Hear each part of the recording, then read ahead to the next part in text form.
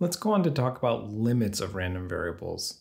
So the question at hand is, what happens to the sum of random variables x1, x2 up to xn as the number of random variables n increases? Okay, so the answer is going to depend, as we'll see, on how we normalize the sum. So for instance, let's say that the x1 through xn are IID, which is the assumption we're going to take through this whole video.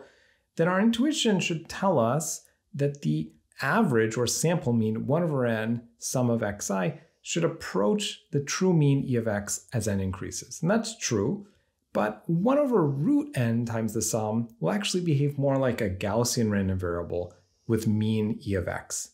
We'll see why that's true in this video, and we'll try to make this a bit more precise. One formal addition we need to our framework is that an infinite sequence of random variables, which is really what we're dealing with, is specified by a collection of joint CDFs, which are joint PMFs in the discrete case, and they lead to joint PDFs in the continuous case. Well, we're going to have a collection for every possible finite subset of random variables. So any collection of random variables you pick up, they have a joint PMF or joint PDF. We're just going to assume that's true. That's the one thing we need to talk about infinite sequences, and you really don't need to worry about it. I just need to say this to make the framework all come together. Okay, and we're going to focus on IID sequences of random variables, meaning that any possible subset of random variables that you pick up is itself IID. Okay, with that out of the way, let's talk about the weak law of large numbers. So let Mn be the sample mean. Okay, so it's the average of an IID sequence of random variables, and n here is going to increase. Okay, so we're going to be taking averages of more and more data, and there's a mean which we're going to call mu, and we're going to assume it's finite. So the weak law of large numbers says for any choice of epsilon greater than 0, then the probability that the sample mean minus the true mean is greater than epsilon, that goes to 0. So this probability of deviating from the true mean by more than epsilon, for any choice of epsilon you like, that will eventually go to 0. Okay, so intuitively, I'll just say one more time, for any tolerance epsilon that you choose, the sample mean will eventually land in the interval mu minus epsilon or to mu plus epsilon with high probability. So how fast does this happen? To say something about this, we need a little bit more in terms of additional assumptions. So the simplest thing we could say is that the variance is also finite. Then we could say that this goes down like the variance over n times epsilon squared. So basically it vanishes like 1 over n, which seems nice, but it actually is pretty slow in the grand scheme of things. And usually if we impose a little bit more in terms of additional assumptions, we can get faster convergence. So if we assume the random variables are bounded between a and b, then we can say that this goes down exponentially fast. Okay, so here's how it goes down exponentially fast. Or we could say that the random variables are Gaussian with mean mu and variance sigma squared. Then we can also say it goes down exponentially fast. Okay, and what about going exactly to the true mean? Well, it turns out that's also true.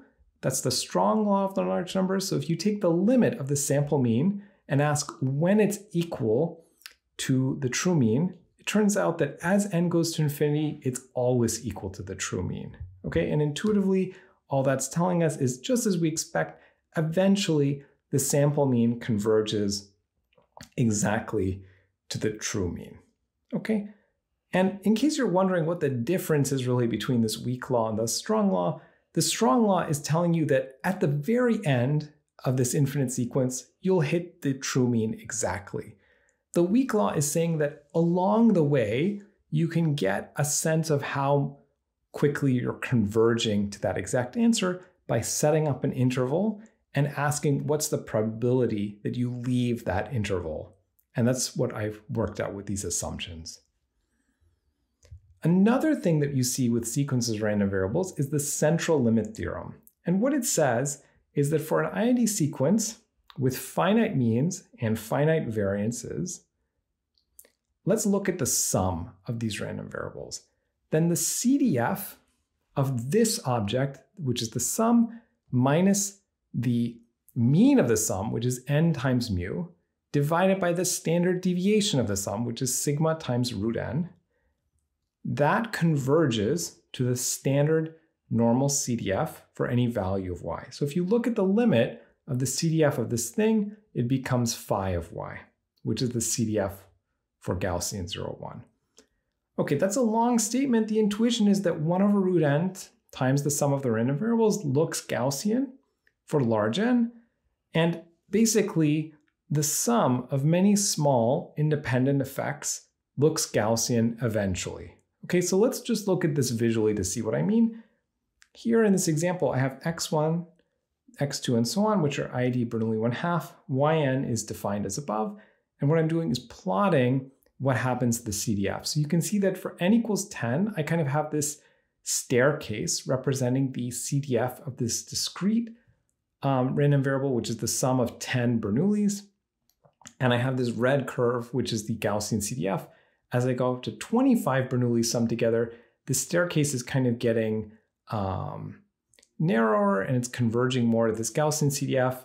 And at n equals 100, I still kind of see that staircase structure, but it's getting even closer to that Gaussian CDF, and eventually it's going to converge perfectly. Okay, so all it's saying is that if you add up a lot of things which are independent and you normalize it correctly, you'll get a Gaussian CDF. And this is a lot more general than I've written here, so you can relax some of these assumptions. You could allow for, different means and variances. You could allow for weak dependence between some of the random variables. As long as you normalize and account for those effects properly, you can still get a central limit theorem, although all of those extensions I mentioned are beyond our scope. What we will need is that the central limit theorem is often used as a justification for why it is okay to approximate the distribution of a sum, which we argued is kind of complicated to work out, as just a Gaussian. Okay, so as an example, let's say I have x1 through xn, and those are IID random variables, and I have their mean, and I have their variance. So their mean is mu, and their variance is sigma squared. And I work out the sample mean, okay? And I want to use the central limit theorem justification to approximate some quantities, okay? And we're going to see these quantities in the later video, so we really want to know these answers. So what's the probability that the sample mean is less than or equal to some value c? Okay, well, we know the sample mean has mean mu, and it has variance sigma squared over n. We saw that in the previous video. So what we're going to do is just say, well, by the central limit theorem, we know that eventually this thing is going to look pretty Gaussian. So I'm just going to say it's Gaussian with mean mu and variance sigma squared over n. That's my approximation. So then here, when I'm interested in probability that I'm less than or equal to some value, that's just my CDF plugging in c, and that I approximate using the Gaussian CDF, right? So I just get c minus mu over standard deviation. Okay, what about this quantity that we saw before? So the probability that the sample mean minus mu is greater than epsilon. So this is something that's going to come up for us quite a bit. So let's see how to approximate that using a Gaussian. Well, we can talk about the left tail. So that's the probability that I'm less than mu minus epsilon, and the right tail, which is the probability I'm greater than mu plus epsilon. So if you calculate the probabilities of these two events, that ends up being the probability that I have on the left here. Okay, so by the Gaussian approximation, this part I just approximate by the Gaussian CDF of mu minus epsilon minus mu over standard deviation plus 1 minus the same thing basically, because I'm looking at greater than instead of less than. And I'm going to simplify these by canceling the mu's, okay, and moving the root up to the numerator, right? So I get these two expressions. And it turns out, if you go back to our original video about Gaussian random variables, that we can talk about the standard normal complementary CDF, which we call Q of z. That's equal to 5 minus z. And by symmetry, it's also equal to 1 minus phi of z. And so these two terms are actually just 2q epsilon root n over sigma.